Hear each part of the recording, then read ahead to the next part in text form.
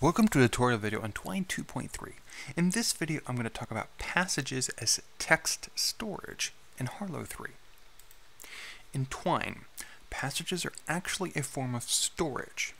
They hold their contents and they're either navigated to by the player or somehow displayed through using something like the display macro. Because of this, text content can be stored in passages and then used to make an array. This uses a combination of the passage macro to get a data map representing the passage, and the words macro to convert text into an array of entries. Finally, by knowing the length of an array, a random entry can be pulled and shown to the player. And in fact, that's what we have down here. We saw a scaly fox. We saw a scaly coyote. We saw a gentle coyote. We saw a gentle ocelot. These are all examples of pulling a random entry from an array, and the array is made up from the text of another passage. Let's look at the code of this. We see here there's 4 passages in here, but they're not connected to anything. Let's start at the start passage, and I'll describe this as we go through.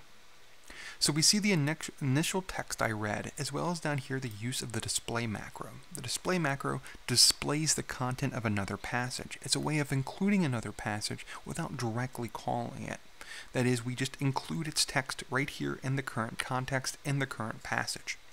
So we see we're displaying the passage generate animal. So let's go look at that.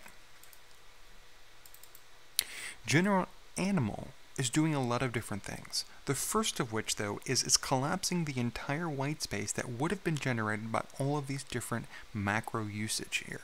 We see opening and closing curly brackets, which means all of this will be collapsed into white space. So we see a series of things happening here. 2 different things, and then 2 different things. The first of which is a combination of different macros, starting with the set macro, and then 2 other macros embedded within that same usage. So let's start with the innermost macro, and we'll expand outward. To start, we're using the passage macro, and we're then getting a data map representing the passage of whatever we ask it for. In this case, we're saying go look for the passage animals, and then we have a data map that this now represents. Then we're using the possessive apostrophe syntax to get its source. Because it's a data map, we can look at its text source by supplying a key, because it has key value pairs within that data map. So, we're getting a passage called animals, then we're getting its source. Then moving up a layer from this entire text is converted to an array using the words macro. The words macro takes text and breaks it up by its white space. So let's go look at animals then so we can see what we're looking at. Animals is over here. It is a series of animals, each on a new line. Because this will be divided up by white space, we could have put spaces between them or line breaks between them. Either will work this well. So we see we have a list of animals within the animals passage. Coming back to generate animal, then we see, okay, this text is taken and is broken up into an array using the words macro. From the words macro, we're then saving it into the animals array. So we now have an array of all the text entries that are within the source text of a passage called animals. The very next thing we're doing is we're saving the length of that array. Why are we doing this? Because it helps to make this code a little more generic. So that way we can add new entries if we want to animals, but we won't have to change our code because we're calculating and saving the length each time. And the length will be important for a later step. So these 2 lines right here, we're getting a passage, getting the data map representing that passage of animals, getting its source, which is its text, converting the text into an array, saving that array, and then saving that array's length. And then we're doing it again for a different passage, this time objectives. So we're taking that, we're getting its source, converting its text into an array, and saving its array length. Now let's go look at that passage.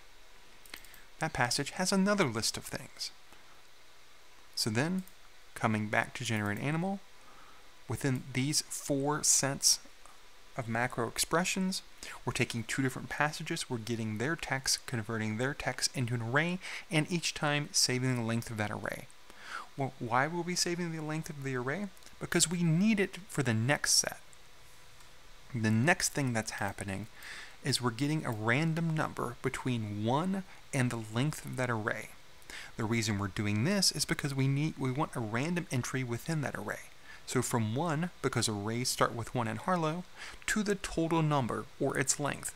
So we're getting a random entry from 1, whatever the first one is, to whatever its total is. And then we're saving that.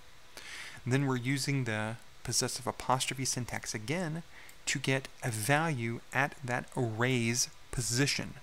So at the position right here of random, we're getting a value and we're saving it to animal. Animal is now a random entry from a text that was converted into array. So it's now a random animal. Then we're doing it again one more time in the same manner. Getting a random entry from 1 to its total, then using that to get a value at that array's position, using the possessive apostrophe syntax. So now we're getting a random entry from this array.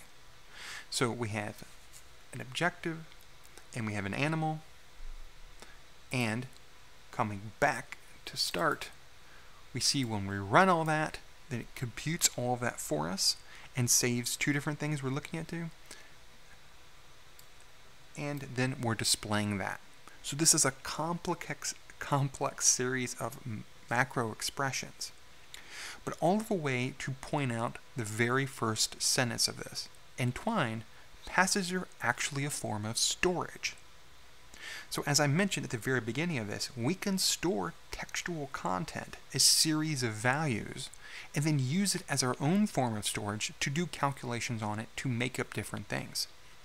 This is also a very basic example of doing procedural generation in Harlowe.